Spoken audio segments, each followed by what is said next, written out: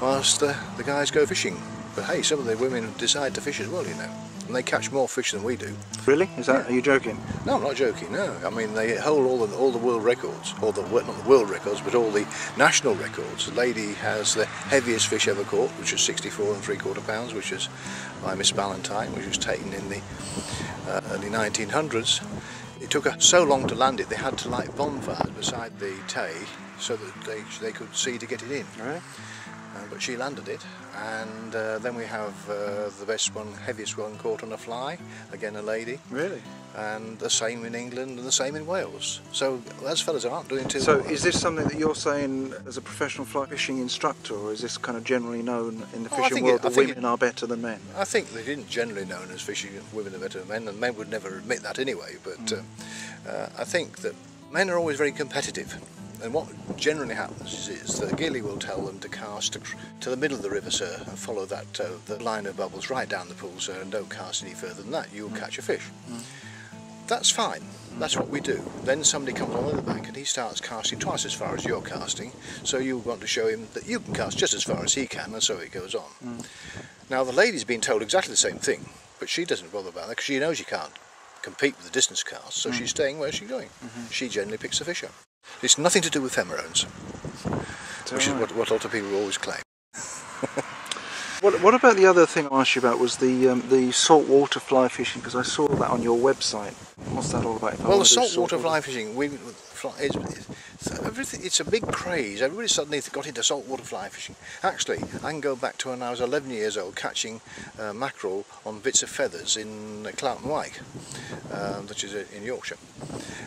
So there's nothing particularly new about it, but it's now become quite a fad. A lot of people now that around the south coast started on the south coast, where you've got sea bass coming in on the tides, and people found they could catch them on the fly.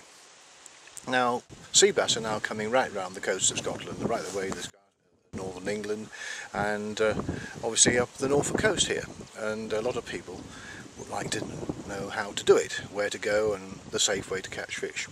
So that's what we run the course. It's basically a course to show you the type of places you go, the type of flies that you need to use, the equipment you need to use, and the sort of places you need to look for, and the signs that show that the fish are there.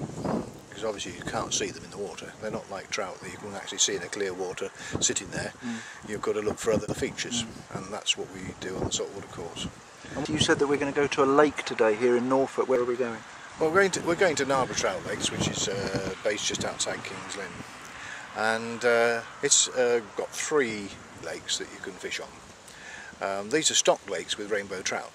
Now there's a difference between rainbow trout and wild-brown trout, is that rainbow trout are not indigenous to Great Britain.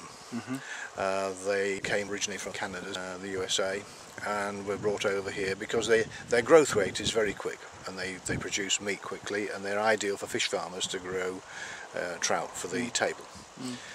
However, they also make quite aggressive fish to catch, so we take people there because it's quite a good place to start fishing. Now rainbows, by and large, unlike brown trout, they tend to go around the pond or the lake that they're in, swimming around looking for food. Now brown trout are territorial, so a brown trout will lay underneath a fallen log or along the edge of the lake somewhere, where rainbow trout will swim around looking for food. So every so often they'll come past you. Make sure you've got the right fly in the water at the right time and you'll catch one. So am I going to catch a fish today then? Well, I can't say you can genuinely catch a fish today, but I'm sure you have every chance of catching one there, far more than a lot of the other places you might go. Yeah. Alright. Well, should we make a move and go and do some fishing? I think we should. I think we'll get the rods together and we'll go and see if we can catch. Alright then. Okay. All Cheers. Right then. Cheers.